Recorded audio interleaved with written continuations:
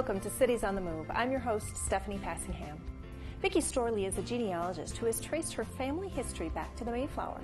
We'll learn how she combs through history to track her family tree.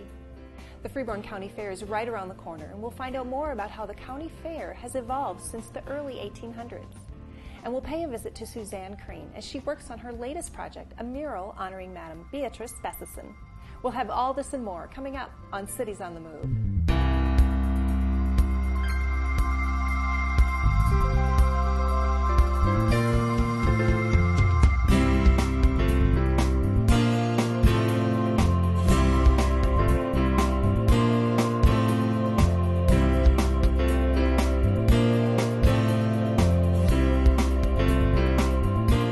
Vickie Storlie has an obsession for genealogy. She shares with us some of her helpful hints on how to trace your own family tree.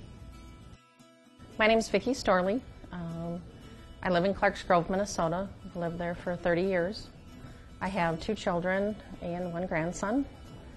And I work for the City of Albert Lea as a dispatcher in the police department. We dispatch for the City of Albert Lea in Freeborn County.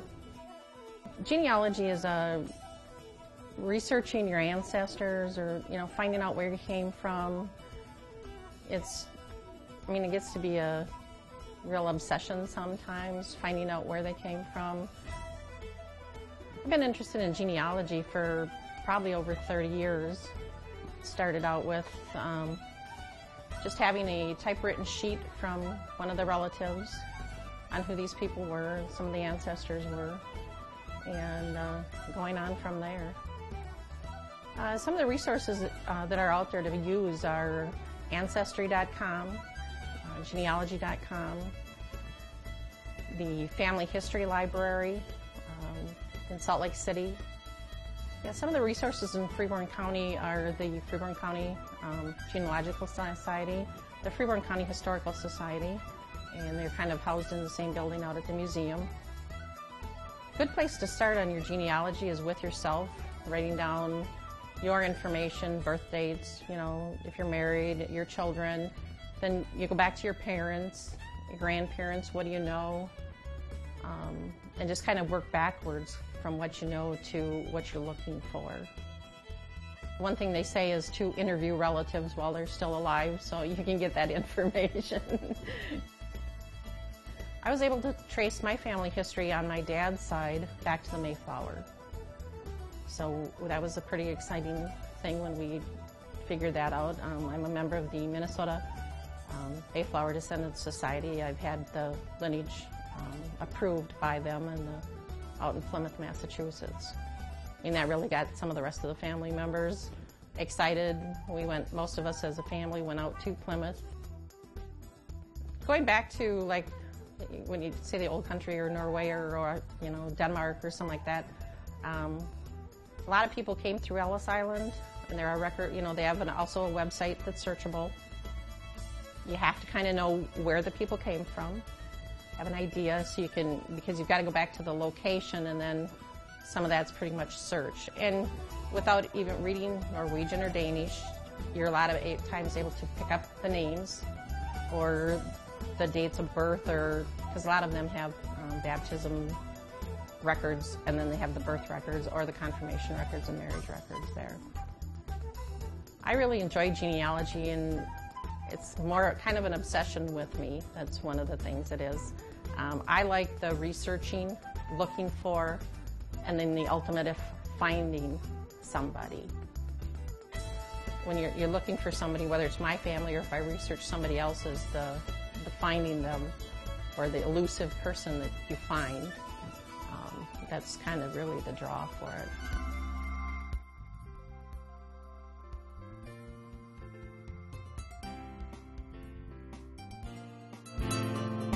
Well, it is definitely fair season, and we have a special guest with us today to talk about the Freeborn County Fair. Mike Woitis is here from the Freeborn County Fair Board. Thanks for joining us, Mike. Well, thank you, Stephanie.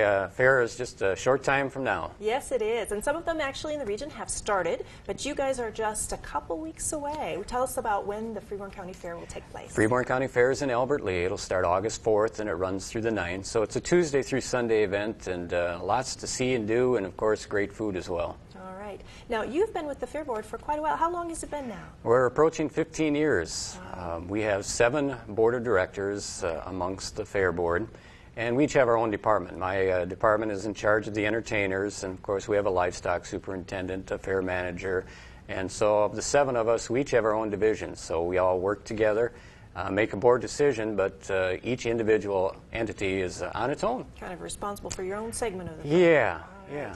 Now, how does that tie into county government? Are you guys a standalone nonprofit? Is this your job? Is this a volunteer activity? Give us a sense of kind of what the Fair Board's responsibility is. Yeah, as I mentioned, there's 7 of us. We do get a small stipend. The county of Freeborn does give us capital money. They own the fairgrounds, and we run the fairgrounds for the county. The county does give us some capital money because, of course, it's their buildings, it's their grounds, so they want to keep things looking nice. Freeborn County Board of Commissioners have really worked hand in hand with us. They don't want to run the fair. They say, we'll let you 7 people run the fair, and we'll go from there. But we do get some help from the county. But other than that, we really rely on the people to show up during fair time. All right. And this is really a ton of work, and it doesn't just happen a couple weeks before the fair starts. Give us a sense of what your year is like. You're right, Stephanie. A lot of people think, well, the fair's in a couple weeks, so they must be getting ready for the fair. As entertainment director on the Freeborn County Fair, I actually start working on getting the entertainers Thanksgiving before. Oh, wow. Okay. So I go out to Las Vegas, work with the entertainer managers, and then we kind of choose and throw names out. And usually by December, we pretty much have a good handling on who's coming to the fair for the next year. Okay, and entertainment is kind of one of the star attractions of this particular fair. Tell us a little bit about how you're able to garner such big names to come. A lot of it is our reputation. We work with an agency called Variety Attractions that we've worked with Bill McGann for, we're approaching 30 years now with Bill, and him and I work well together as far as what is the entertainers that are up and coming. We've had Garth Brooks back in the late 80s when Garth was really a no-name, and now all of a sudden now he was big, and we were able to draw him like that. Dierks Bentley was another one. So we work with Variety Attractions and try and get the entertainers. The nice thing about the Freeborn County Fair in Albert Lea and the dates that work with us is there's a huge event up in Detroit Lakes called the Wee Fest. And it's real nice in the fact that you have Interstate 35 and Interstate 90. So a lot of these entertainers either go to Wee Fest in Detroit Lakes and then they come through Albert Lea, or they'll go to Wee Fest first and then travel south back to Nashville. And that's how we're able to pick up on a lot of these entertainers. It's a routing issue. So a lot of these entertainers like to go from one location the next day and then just a couple hundred miles away, go to the next one versus trying to stretch it out into weeks and months. So it's a lot of coordination. It's not just who's your favorite one for this time. Yeah, I mean, if I had my way, we'd pick all of the great entertainers that kind of our favorite one, from the Kenny Rogers to the Travis Stritz, something like that. But it's all in the routing, and then of course money is a big issue with us. A lot of these entertainers, their prices continue to rise, and we have to look at the bottom dollar. We are a nonprofit organization, but we really need to look at make sure that we can get the people in the gates to pay for that entertainers, and we do it on a daily basis. So. If an entertainer is $50,000, $9 to get in for the gate, we've got to have a lot of people come through the gate just to pay for the entertainment. Wow. And give us the lineup for this year. This year, we've got a good lineup. On August 4th is Keith Anderson. He's an up-and-coming country artist. Then on Wednesday night, we'll have Luke Bryan. Thursday is probably going to be our biggest night. American Idol, Kelly Pickler. She is going to be there on Thursday. Friday, we've got a group, Little Big Town, which is, again, a country act. And Saturday will be Travis Tritt. So we've got a star-studded lineup again this year, and we think it'll really draw. We know that the Thursday, Friday, and Saturday are probably our biggest nights. People like to come to Albert Lea during the fair time on a weekend. So our big draw this year is Kelly Pickler. It was lucky enough that she's going to be in Albert Lea first and then go to Wee Fest in Detroit Lakes a couple days later. Sounds good. And about how many people actually come to the fair? We estimate about 100,000 people come to the fair during 1 week.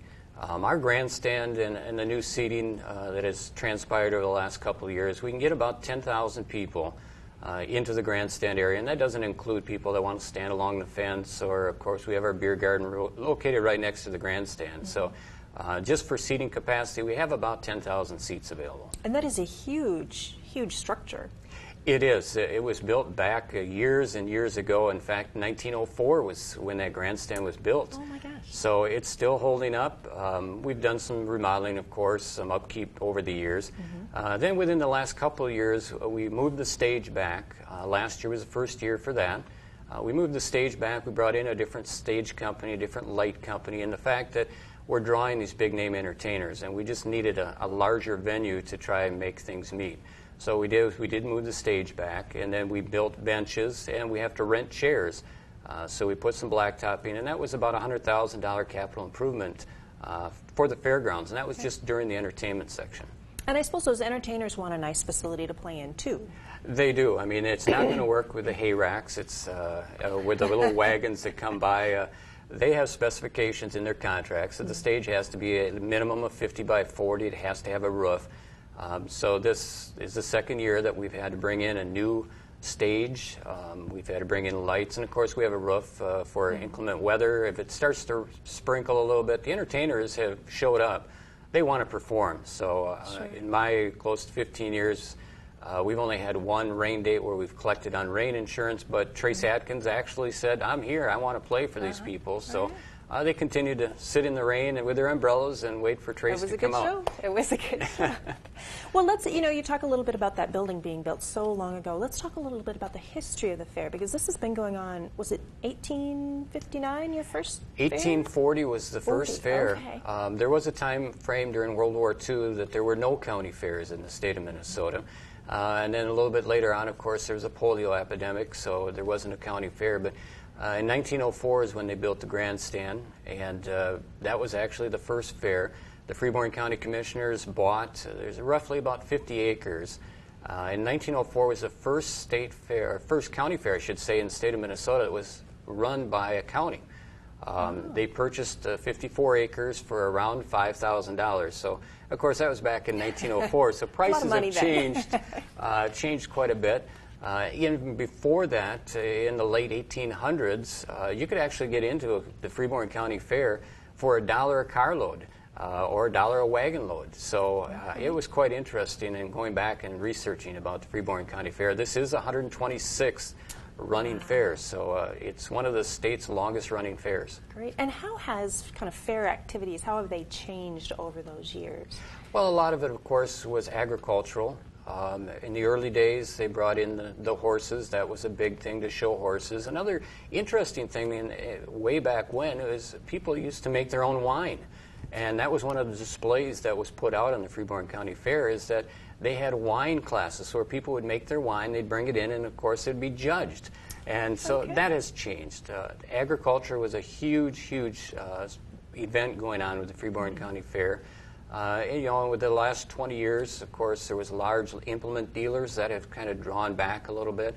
We still have our machinery hill where the implement dealers come in and display the tractors and stuff, but it has changed over the years. It's we have more than just the entertainment at the fair. Of course, the 4-H play a big part in our fair, the FFA kids, and so the entertainment is a large draw for us, but we do have the 4-H, we have the FFA, and we have a lot of exhibitors that come in and really support the fair. There is, agriculture still is a big part of this particular fair. I know some communities have changed, but in that realm, and I realize entertainment is kind of your specialty, but they have classes that people can come watch, is that right, where they judge the animals? Right, and on Wednesday night they'll have the big draft horses that come in the outdoor arena. Usually they have 8 to 10 groups come in with their large draft horses, and that's really something I even enjoyed. I tried to take a little bit of a break from where I'm at to try to look over at the draft horse show.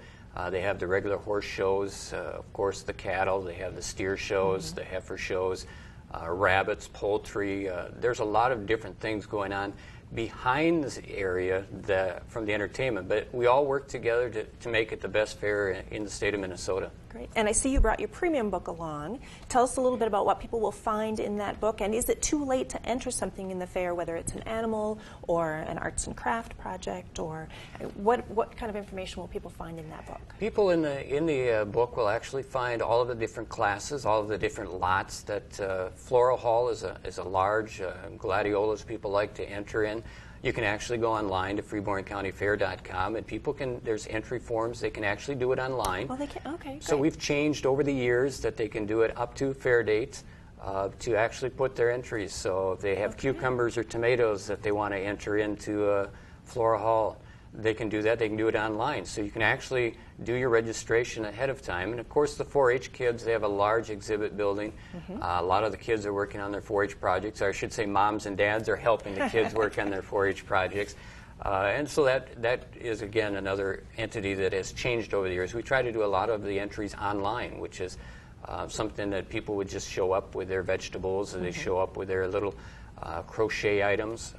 Now we've transferred now to the internet marketing way of things, and people can actually do it online. So the day of, all they have to do is bring their items, and their paperwork is already set and ready to go. Nice. Very convenient, very convenient. Yes. Well, a big part of County Fair also are kind of the rides. Tell us a little bit about, you always have kind of a midway area for kids young and old to play on.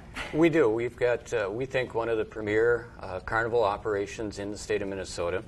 They do play at Mower County Fair in Austin. They play at the Steele County Fair, and they do have some rides to go to Minnesota State Fair. It's Merriman's Midway of Fun. This would be the 3rd year that we've had them there. We've struggled in the years past trying to find a carnival that would cooperate. And Merriman's, Todd and Dale just do a fantastic job. They help the advertising ahead of time. They're a clean outfit. They're very respectable in the state and the amusement things. So they do a great job of helping us prevent from tragedies. We've had accidents in the past, and we have not had one of those now, knock on wood, in 5 years. But that makes it nice when you can work with a carnival outfit that's nice, fantastic. Safe, fun activity. And of course, there's food. There is food, and we're unique in the fact that we try to have local vendors first come in, and then we have outside vendors come in for food. We've had a lot of vendors that have been there a long, long time.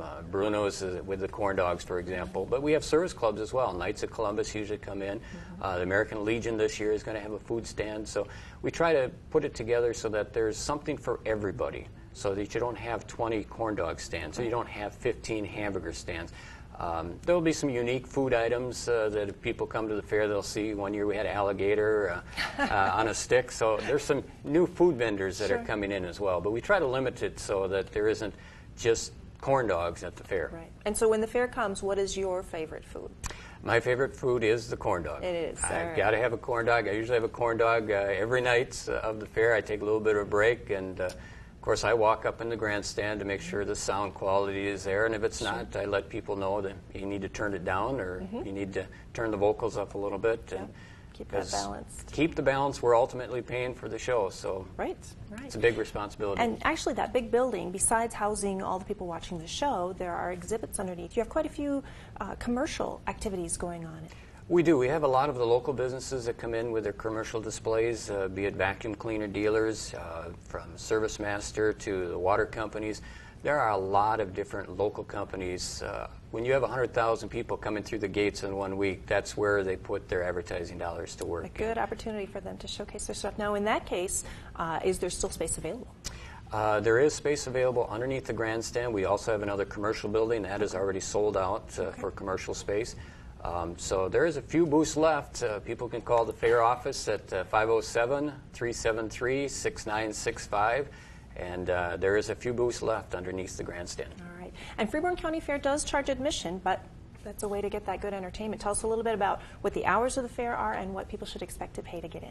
This year, to get into the fair, it's $9, and that does include the shows. So for $9, you can see Kelly Pickler. The shows are all at 8:30. But of course, there's other activities to see throughout the fairgrounds. Wednesday will be Senior Citizens Day. That's $4 for senior citizens. For the hardcore people that really want to have a reserved seat, we have 500 reserved seats. Thursday night with Kelly Pickler is already sold out. But we do have room for Travis Tritt on Saturday night, and of course, Little Big Town on Friday with Luke Bryan and Keith Anderson. Some seats are available, but you can't beat the price. For $9 to see national entertainment, it's unbelievable. Or at this time, you can buy a season pass, which is $36, and that'll get you into the fairgrounds, and the shows, again, are free. Are all included. So a great value for your dollar. Thank you so much for coming in and telling us, and we didn't even get to everything that's going to be offered at the fair. Thank you, Stephanie. So it'll be a great time. I hope you will check out the Freeborn County Fair August 4th through the 9th. Stay tuned for more Cities on the Move.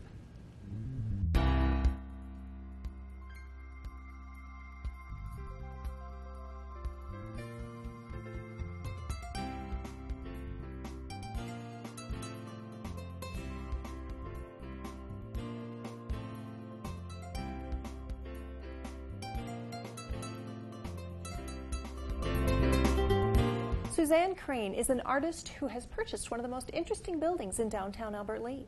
Her latest project is to add a mural honoring the building's inspiration. Let's take a look. On a beautiful summer's evening, a window opens. A woman steps forward, and from a raised balcony, she sings to the people.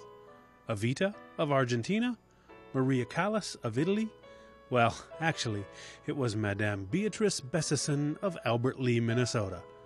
Susanne Crane is an artist who's taking on a personal mission to remind local residents that Albert Lea has been home to some very famous people, particularly in the arts.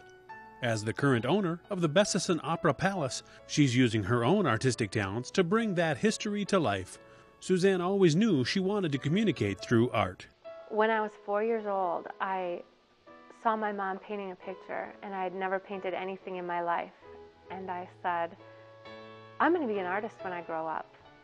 And I'm sure they were thinking, sure, okay, whatever, you're 4. And later I went to art school, and it's just always what I wanted to do. I was a double major, English and art, and I like creative writing. I also like other media besides painting. I did silversmithing and some sculpture, but painting has really taken me pretty far. And it is this love of painting that sparked a new idea. Susanne purchased the Bessessen Opera Palace in 2005 and immediately began making plans for its restoration. I have the fortune to have the Opera Palace built for Beatrice Bessessen, a famous opera singer, and its facade is French Renaissance. It's very inspiring architecture to me. I love architecture. I've always loved architecture, and I've been to Europe a few times, and I'm very inspired by the architecture there. And to find this facade, this building here was a real treat. The building fit my needs. It fits. I'd like to create a venue. I'd like to have a studio, and I'd like to have it be big enough to include other artists and other programming beyond what I do. Historic preservation is near and dear to my heart. I feel like if we're ever going to have any glorious history here that we can look back on and with pride and dignity, we need to start preserving it now. These turn-of-the-century buildings are in great need of repair, and they're disappearing. As she worked on the building's restoration plan, the story of Madame Beatrice came to life for Susanne. She had, of course, beautiful brown hair, and she was Scandinavian Bohemian, and her name was Kirsten before it was Bessessen. That's her married name. She became famous before she was married. When her career started as an opera singer, she toured Europe. She was in the Royal German Opera Company in Berlin. She was the favorite soprano of Kaiser Wilhelm, and he actually gave her a huge diamond brooch when she was married. He was very generous with her, and I think that part of her life was something that she brought to Albert Lea, because there's a lot of references to Germanic theater in the early programs that she did. The first program that happened in the building was Tannhauser, and it means forest dweller. It's sort of like a Germanic Midsummer Night's Dream. After settling in Albert Lea, Beatrice's new husband built the Opera Palace to accommodate her musical talents. She taught singing, acting, opera, all from the second floor here. And originally the building only had 2 floors. I think it was around 1921 that they put the 3rd floor on. When people were out on the street and she was opening the building, she would just sort of open the windows and then sing out, and she was known for doing this. She, I guess, had a pretty exuberant spirit, and I just think she's a very inspirational character for Albert Lea, and I don't think very many people know that she was here and that things like this can happen here. Susanne is painting a mural to recapture those impromptu moments. The mural will be on the south wall, 3rd floor, and it will be overlooking Broadway and Main, and her face is sort of angled out so that she's looking towards the people on the street. It won't be painted onto the building or in any way you know, a part of the structure.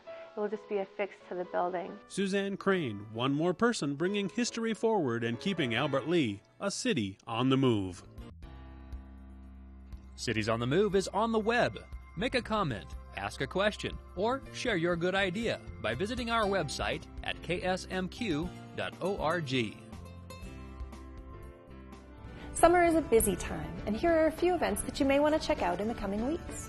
Now, the Albert Lea Farmers Market is in full swing on Wednesdays from 4 to 6 p.m. and Saturdays from 9 a.m. to noon. Enjoy a variety of fresh, locally grown produce. Expected produce includes beans, beets, broccoli, corn, cauliflower, cucumbers, eggplants, flowers, herbs, and the list goes on. Also available are fresh baked goods. The Farmers Market is located at the North Broadway parking lot. On July 31st at 8:30 p.m., join Albert Lea Parks and Recreation for a great family movie at the Edgewater Park Band Shell. Take a seat on the bench or bring your lawn chairs and blankets and relax and enjoy the show featuring Charlotte's Web. And this is a free event. The Freeborn County Fair will be held August 4th through the 9th in Albert Lea, Minnesota. The 6 Best Days of Summer features nationally known musical talent, antique tractor show, 4-H displays, 4-H FFA, and open class livestock shows, fabulous foods, and much, much more. For more information, visit them online at freeborncountyfair.org. And to share your event, visit us at ksmq.org and register it today. Next week on Cities on the Move, we will meet Gareth Johnson, a senior at Triton High School. Gareth is a black belt in Taekwondo. We will also revisit our discussion of 1-minute clinics. Dispensing health care for minor illnesses with convenient locations and hours, these new clinics are popping up in communities around the region. And finally, we'll look at the great birding opportunities we have along the Mississippi River. Please join us Tuesday, July 28th at 6:30 p.m. for another edition of Cities on the Move. I'm your host, Stephanie Passingham. Good night.